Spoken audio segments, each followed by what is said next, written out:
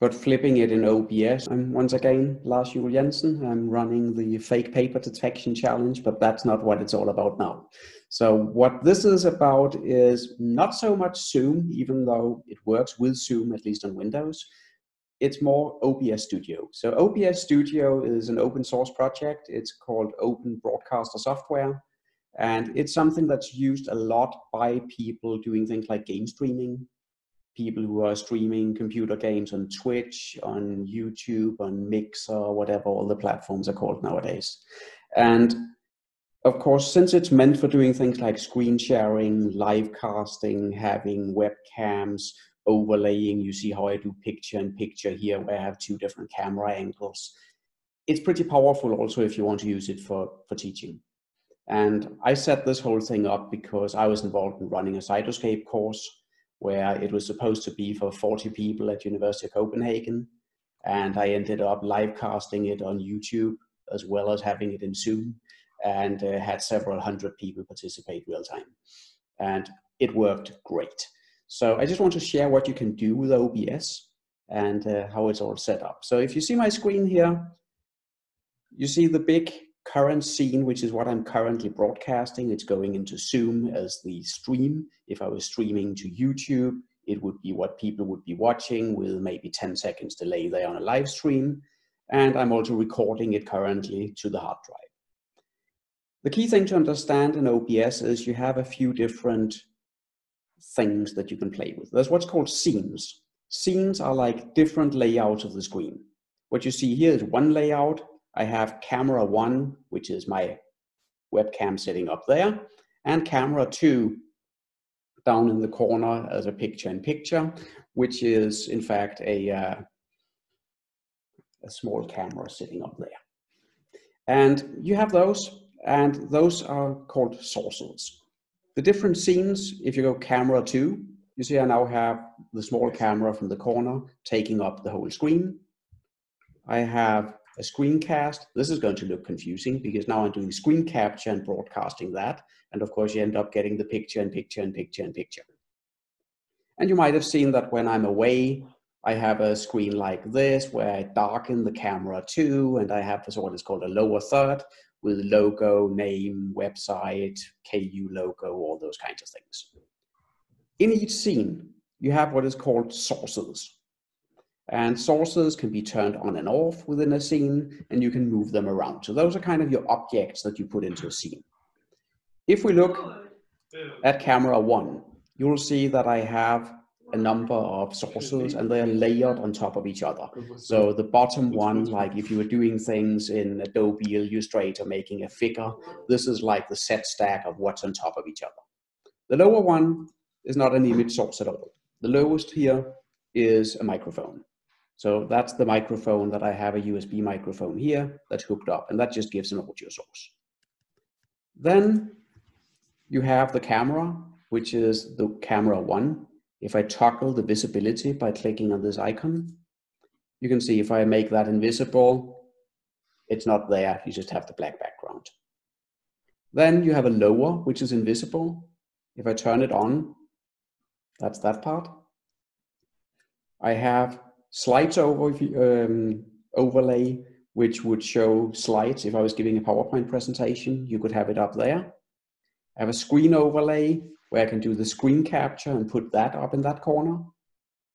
And I have the camera 2 overlay that is sitting down in the corner here. So you have these different scenes, and you simply add scenes by clicking the plus, and then you can select a lot of different types of sources and put them in. One interesting thing that is worth noting, it works a little bit like grouping of objects, if you will, when you're doing Adobe Illustrator, is that a source can be a scene itself. So you can use a scene as a source in another scene. And that's why I have these scenes over here called overlay. So I have camera 1 overlay, which is camera 1 down in the corner with a little frame around it, which you can't see because of the black background. I have camera 2 overlay, which is this one over here. I have screen overlay, which is this one up here, and slides overlay that is not going to show anything because I don't have a PowerPoint presentation running. Now I use these inside the other scenes. So if you're looking at the Cam 1 scene, you will see that one of my sources is Cam2 overlay, which is the scene that then in turn had a frame and the camera to stream inside it. So the sources can be audio sources, it can be video sources from multiple different cameras if you like. It can be screen capture, so you can capture your entire screen. It can be window capture, so you capture a certain window on your screen. Or it can actually be video streams streamed over the network from another computer. So just to show you how crazy stuff you can do, if I go over here and select the scene that is called MacBook, you see this. And this is my Mac that's standing over there. So what I'm doing there is I have another instance of OBS running on the Mac, doing screen capture on the Mac, broadcasting that over the network and going in as a source in here, where I'm then overlaying that source on top of an image of a Mac. So let me just show you how this works. So first you have scene collections. I'm just going to duplicate this one to not destroy the actual one when I start messing about. Test. Scene collection, I'm now on the one called test. If I unlock things, you'll be able to see what's going on here. I have MacBook OBS. That's the broadcast of the stream from the Mac. That is this thing up here. If I move it, I can resize it. I can do all these kinds of things. It's just a video stream coming in. Then I have a static source inside it, which is just a bitmap image that I imported. So this is just a picture downloaded from Apple's website of a MacBook Air. And then the other thing I have is I simply have a white background. So the neat things are you can make all these different scenes. You can have different elements in it that you turn on and off. And you can do cool stuff like being able to do that while you're live streaming by setting up hotkeys. So I can have hotkeys that turn on and off different things and change between scenes. So if I go Shift F1, I'm going over on this screen. Shift F6 is toggling on and off this. Shift F7 is toggling on and off that. And that way you can really, if you're used to how you've set up your hotkeys, you can sit and do stuff and flip around between camera angles and go, boom, I want this camera angle instead. I want to go back to this one. You can do that very quickly while you're doing things. So how does that all work? So you can do screen capture, you can do all those sources. I hope it's kind of obvious. You can lay them out, you'll figure that out. Cool functionality. How on earth does this end up in Zoom? Well, it's because of a plugin. And unfortunately, that plugin doesn't exist for Mac. It only exists for Windows. There are other workarounds on Mac that you can use, but there is a plugin called Virtual Cam. This is a virtual webcam. So what happens is that OBS produces a device on the Windows machine that is in fact a virtual webcam where the image coming out of that camera is the video output of OBS. And then I go into Zoom and I just tell Zoom that my webcam is this virtual webcam that is in fact OBS. So that way I'm channeling OBS into Zoom. That's what's going on there. The other cool thing you can do with how on earth did it work with a Mac? How did I get this video stream in here? Well, that works because of something called NDI, which is a protocol for streaming video over network. So if you install that plugin, you have something that is called NDI output settings, and you can create an output that has a certain name where OBS is then streaming that data out on your local network for any other device to pick up. And when you're adding sources, you can go in and say, I want to add, let's go to this one, and I say I want to add an NDI video source. Let's just call it NDI video source. Source name, and it says, what do you find on the network here? Well, we find one that's called LJJ MacBook. I select that one, and I now have that source in my scene, which is the stream coming from OBS on my MacBook. You might have seen I had another device as well. I had my iPhone. And you can even use that to actually use your phone as a webcam in OBS. So now I've started up. Let's see how this works. This is going to be totally confusing. Now I have a webcam app running on my iPhone, which is sending out whatever comes out of the camera on my iPhone as an NDI stream on my network. And that means if I now click over to this one, the scene called iPhone, the OBS video stream is the output of the camera on my iPhone.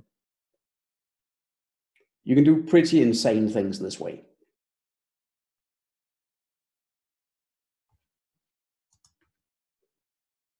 Can you use the phone as a microphone as well? I believe you can, yes.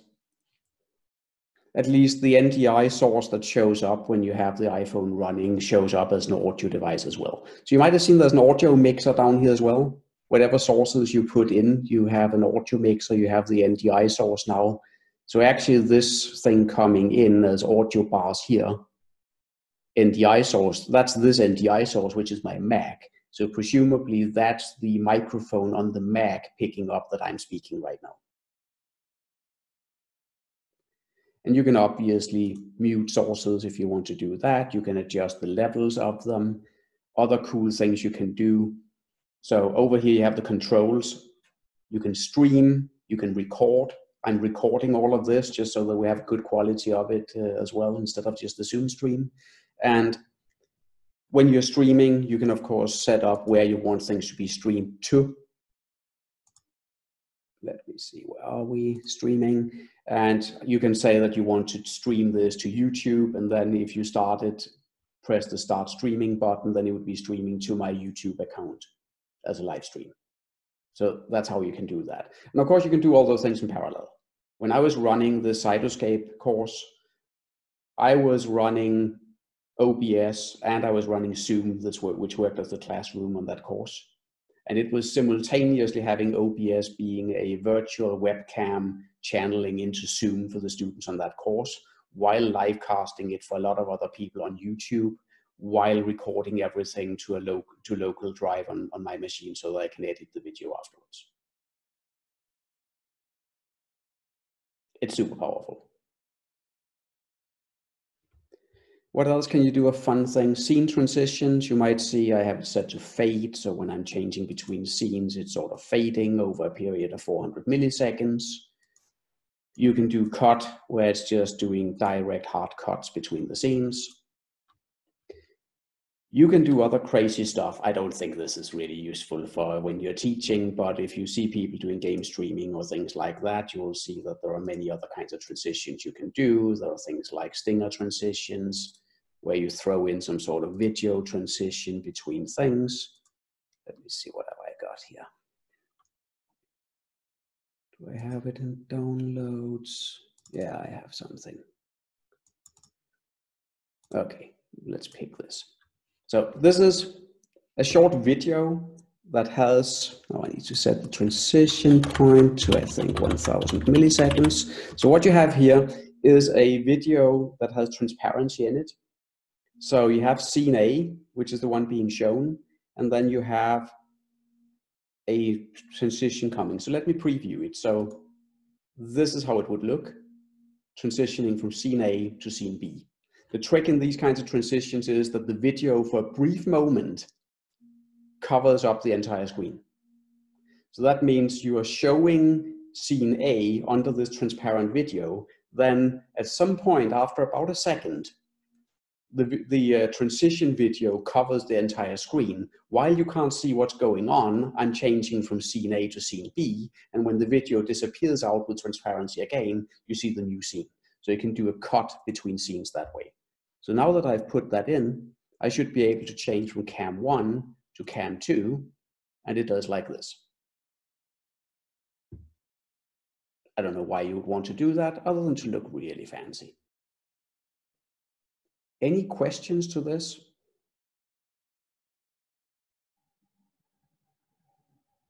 The times when it's gotten you into trouble, when things suddenly sort of shit hits the fan, lecture, 140 people sitting there being like, what the heck is Lars doing? No, hasn't been trouble. It's worked remarkably well. I haven't had OBS crashing. I hadn't had any problems like that.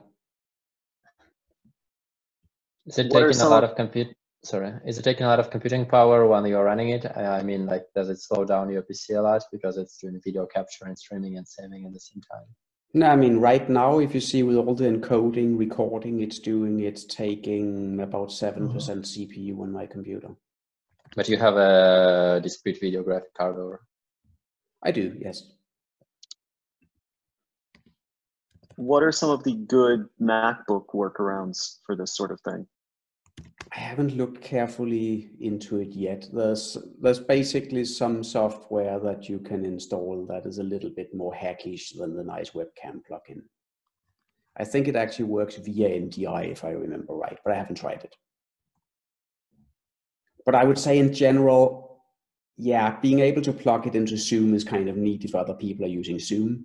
But the video quality when you're broadcasting over Zoom, the compression of the video is terrible compared to what you can get if you're casting to something like YouTube. So if you really want to do teaching with it, I would prefer to go to another platform than Zoom just for pure quality, especially if you're teaching things like what I was doing, which was things like how to use Cytoscape and so on, where you need to really be able to see what I'm doing and you need high quality video. Then I would go to something like YouTube. I see. Yeah, thank you. Welcome.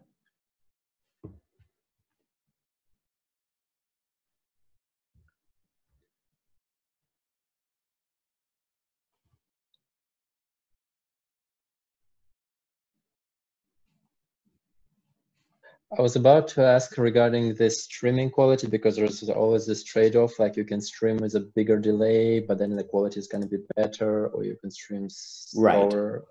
But it's not something OBS does, right? It's the receiving side. So if exactly. So when you're setting up your live stream in YouTube, you select those things. So the most real time you can get in YouTube, it's 5 to 10 seconds delay. Which is obviously no good if what you want to do is to do a discussion like we're having now. For that, you need something that is much more instantaneous. But if what you're streaming is a lecture, and if what you have is hundreds of people asking questions in the text chat and you answering it, then a time delay of 5 to 10 seconds is really not something that anybody's going to notice.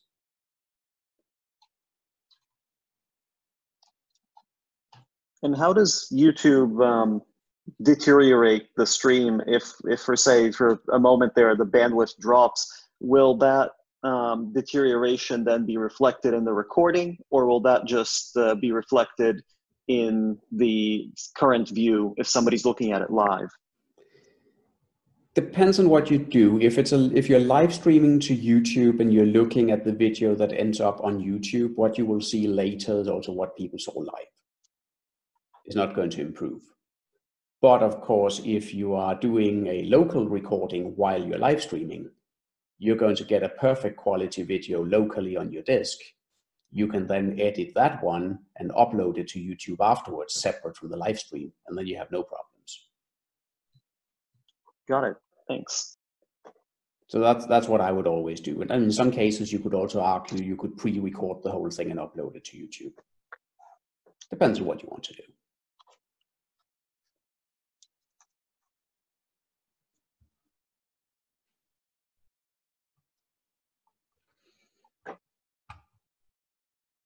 I just wanted to say that it looks very easy on one side and then very professional when you're actually streaming it, especially inside of Zoom. It's not terrible. Once you wrap your head around it and you understand how to use these scenes and sources and use scenes within scenes, and once you set up your hotkeys, that's really the key thing. Because if you're clicking around to do stuff, things are slow. But once you go in and set up your hotkeys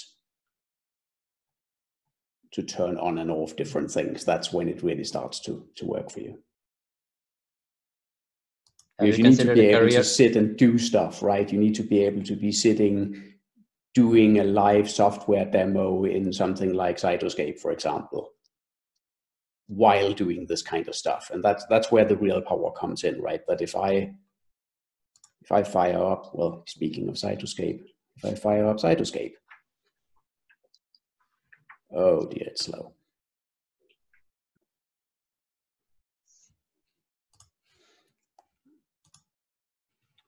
Okay, I'm starting a Cytoscape here. Let me kill that. If I do screen capture now, you should, in the video stream, see that I'm running Cytoscape here. And because I have things set up with hotkeys, then without leaving Cytoscape at all, and you know, I could even go minimize OBS, take it completely off the screen here. And now I can go and turn on and off video sources and things like that. You know, I can turn one camera on, I can turn the other camera on, I can turn both of them on, I can do whatever I want. And the key trick is that I can do that while not even having OBS on the screen.